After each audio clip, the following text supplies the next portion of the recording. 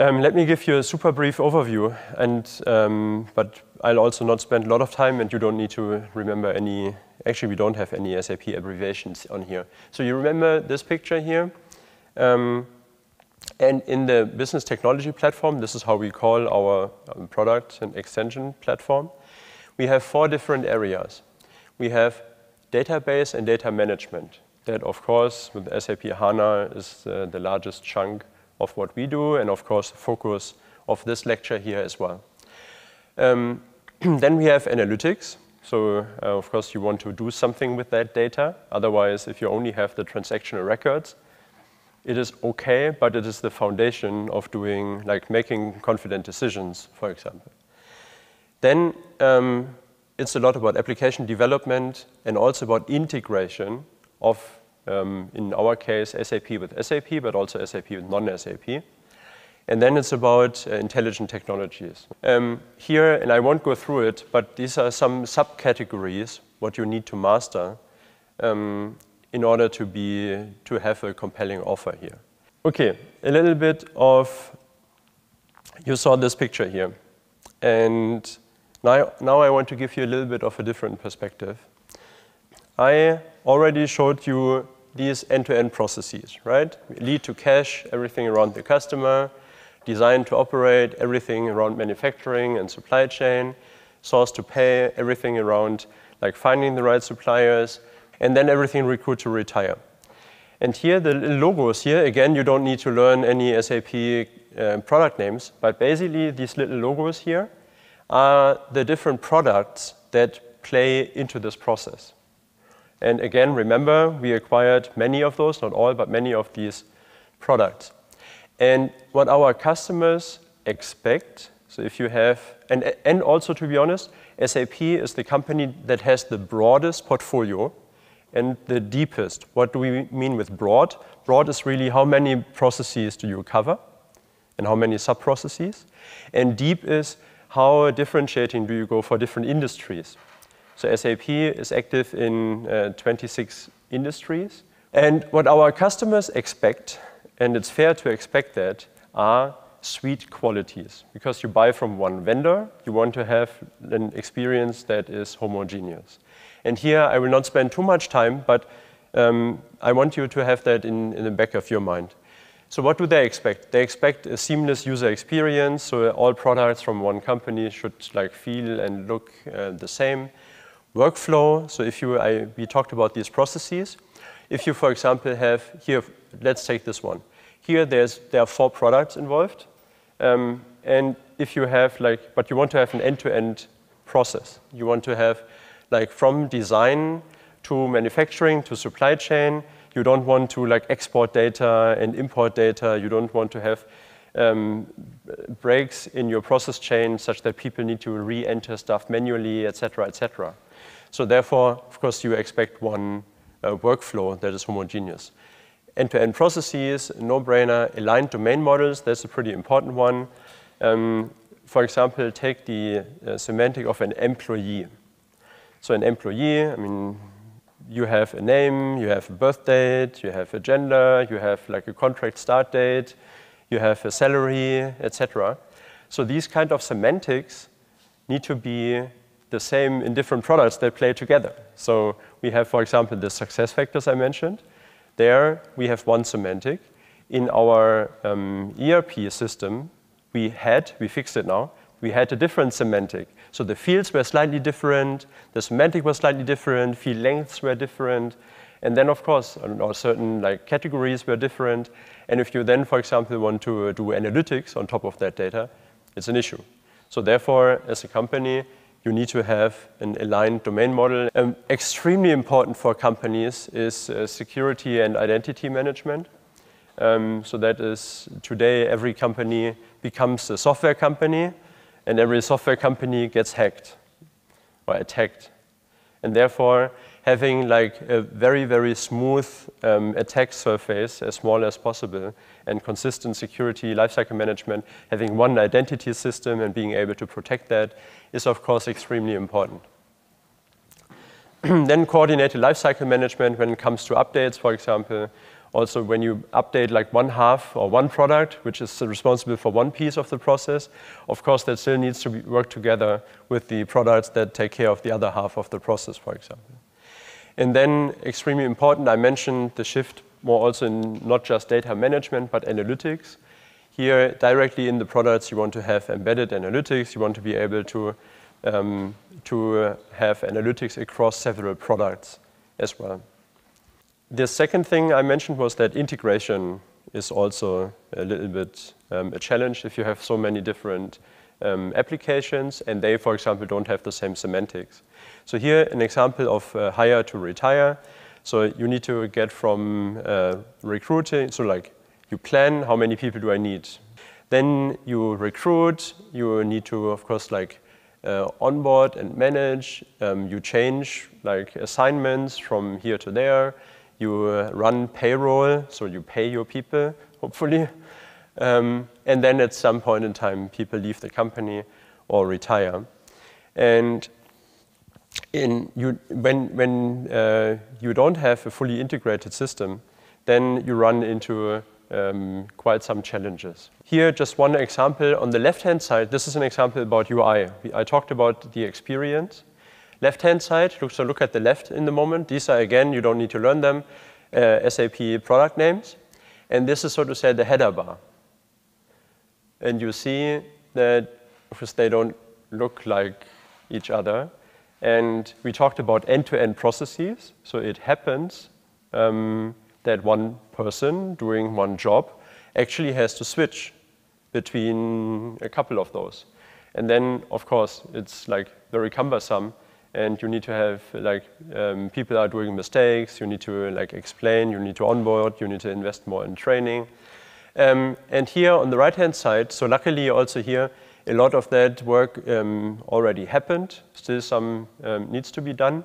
And on the right-hand side, you can now imagine that things now look the same, and this is much more convenient for end users as well.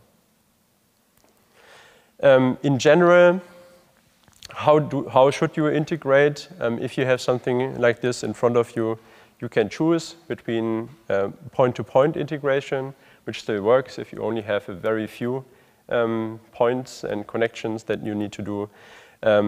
Or you can use like a platform-driven integration or an event-driven integration on the right-hand side. And left-hand side works if you have like a few nodes. But like, I don't know, if we have like only 25 or 26, 25 different products, and to be honest, they need to integrate not once, but multiple times, you end up, of course, with a couple of hundred, or if you count that integrations need to be done not just once from one product to another, you end up easily with a couple of thousands or tens of thousands of integrations that you need to build. And here again, also when you need it potentially in the future, whenever you face such a situation, some kind of a platform makes much more sense when you have more integration points. Okay, very briefly, and I think you got the point. So in the past, the applications we had, like, were using a lot of different technologies, also infrastructure. Yes, we saw that. Some used Azure, some used AWS. We had the discussion yesterday, SAP internal data centers that we provide ourselves. And we also mixed, and this will be a reality for many companies, on-premise and cloud. So that is also something we have to deal with. Going forward, we do have a clear target picture now. We call it this Business Technology Platform, where we want to migrate all our applications to. And you can imagine it here. We do have still on-premise and cloud. We have like a clear picture of the infrastructure, so it's like hyperscalers plus SAP. We had the discussion yesterday. Then we have our platform foundation, our services, where we provide reusable services. And extremely important is also that, of course, data management. So we do everything with HANA, so all our applications make use of HANA. So we are evolving HANA into a cloud-native database that also can scale in an elastic manner. Initially, HANA was an on-premise database, and then, of course, for customers, it's harder to put like another server in their data center, etc., etc. Then I talked a little bit about it, but that was, to be honest, my first action as the CTO of SAP. I initiated that we create one common domain model.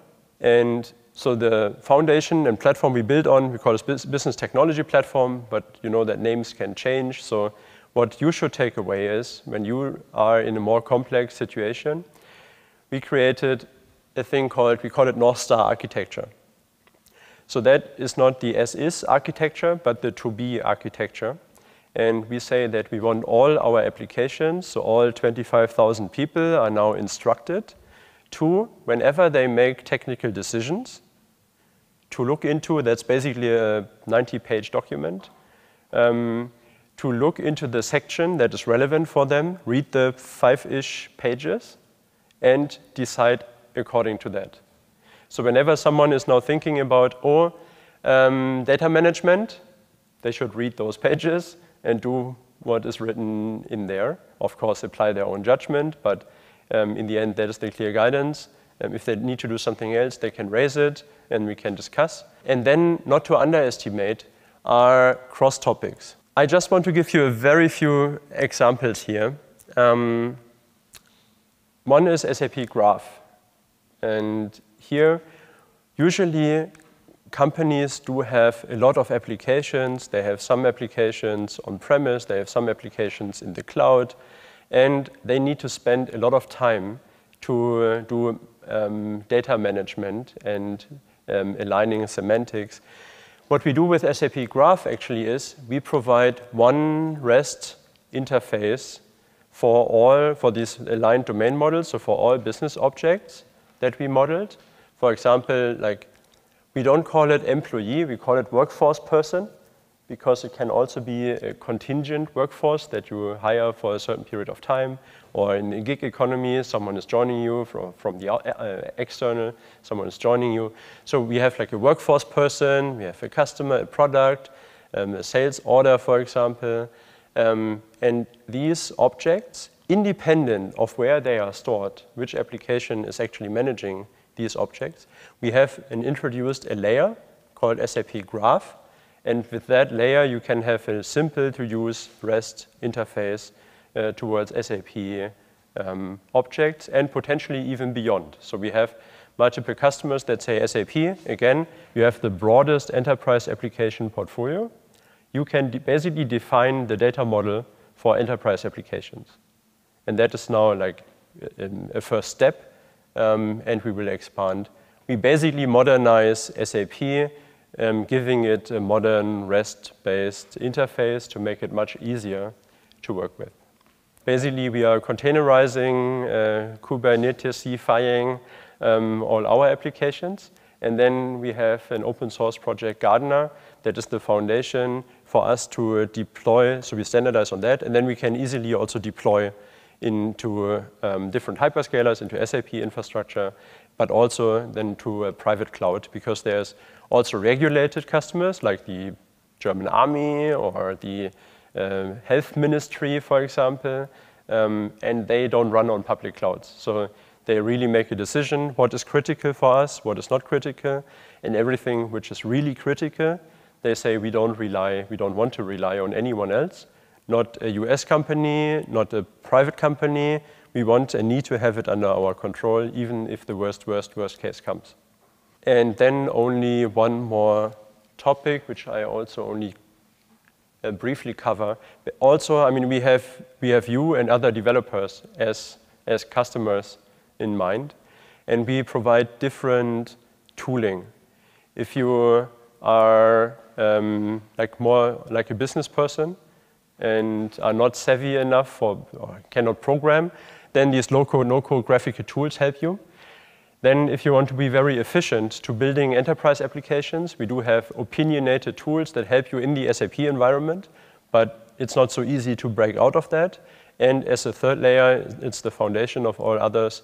It's the, like, basically as a full stack developer, by fully going to like REST-based interfaces, providing events, etc. You then also can, in a completely non-SAP environment, program against SAP, and that's a very, very large ecosystem, and customers have a lot of demand for that.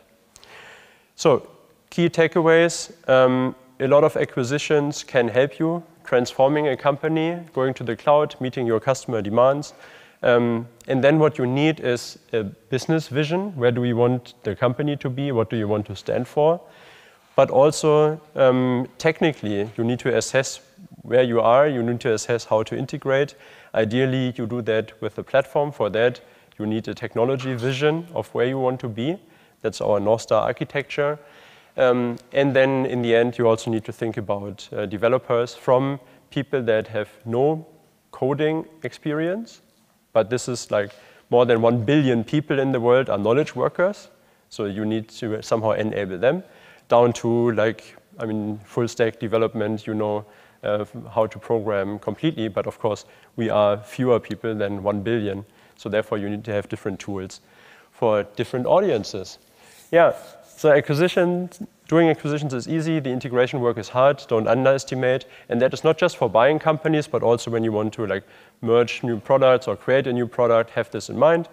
You need to have a good architecture. For that, you need to have a solid platform at SAP. That is the Business Technology Platform. With that, I would thank you for your attention.